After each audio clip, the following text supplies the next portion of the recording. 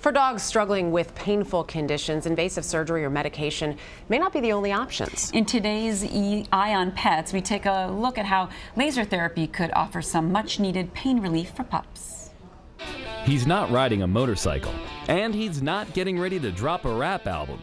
This dog is getting laser therapy. Laser therapy is a wonderful modality that we have to help with pain and help with healing. It brings blood vessels into the area, it increases the oxygen to the wounded area, the energy to the area, and so dogs that have laser therapy are much less painful. It allows us to get them moving better, it allows us to get them off of some of the pain medications they're on.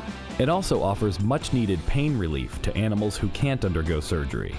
So Bo is receiving laser treatment from Lisa. And he has a central nervous system issue in his brain, so he can't have surgery because we don't want to put him under anesthesia. Instead, they're shining a Class 4 laser over any of his joints in need of healing. We keep the laser moving over the part that's being lasered. There's a red light that you see that's just for us to know where it is, but the actual light that works is invisible, and it's absorbed by the cells inside of Bo's body and helps make him feel better. It's a sort of invisible science operating beneath the skin. It works at a very molecular level, so at the level of the cells. So when you shine this light in through the tissues, it actually helps to improve cellular respiration. And when you stimulate it with this light, it helps to produce more ATP, which is the energy that cells need in order to heal. And it requires that animals wear goggles, or rather, Doggles, while undergoing treatment. You probably saw the goggles. In part, that is to calm them down, so it's a little darker. The other part is laser therapy can damage eyes, and so it's a means for us to protect her eyes from any of the laser beams. Those laser beams may pose a threat to eyes, but their healing powers have people in awe. Some of them are rehabilitation, like for example for surgery. It makes the incision heal a lot faster. It also helps we do passive range of motion by moving joints that have had surgery so they don't get stiff. And the laser helps make it not painful for the patient, which is a really good thing.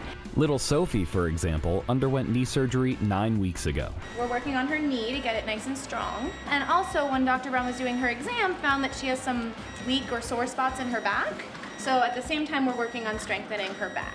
The laser even works wonders on more minor cuts and bruises. Sometimes we're actually just treating wounds. It's not orthopedic rehabilitation, but dogs may have gotten bitten, or they may have gotten a laceration, or they've cut their foot. And the amount of healing, how quickly the laser heals without having to do anesthesia and surgery is incredible. And dogs don't seem to mind it in the least. We call it a spa treatment. A lot of people have a misconception that rehabilitation is this big workout, but for the most part it's really a means of healing. It's a means for the patients to feel better during their therapy. So we spend about a half an hour of that spa treatment where they get a full body massage. So you might assume that this dog is sedated, but she's not. She's just in a laser-focused state of relaxation.